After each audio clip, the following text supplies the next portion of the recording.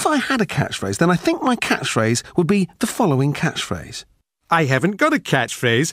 That would be my catchphrase.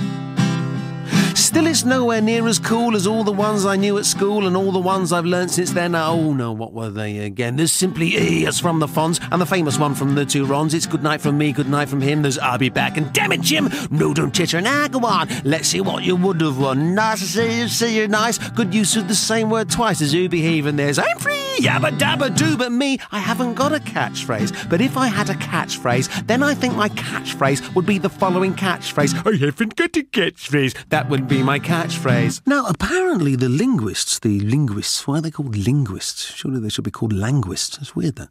Must be some body of experts that could explain why that is. But anyway, the linguists have apparently had a massive argument between themselves, split right down the middle they are. It's all over the pronunciation of one little word.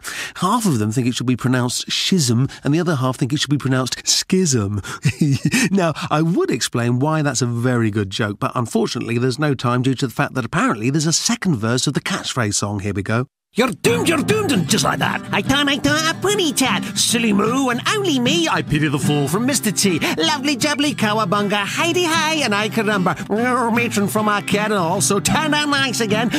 Betty, what's up, Doc? And something camp from that bloke Gok. I don't believe it. That's a high. It can't be beaten, and that is why. He hasn't got a catchphrase, but if he had a catchphrase, then we think his catchphrase would be the following catchphrase. I haven't got a catchphrase. That would be his catchphrase.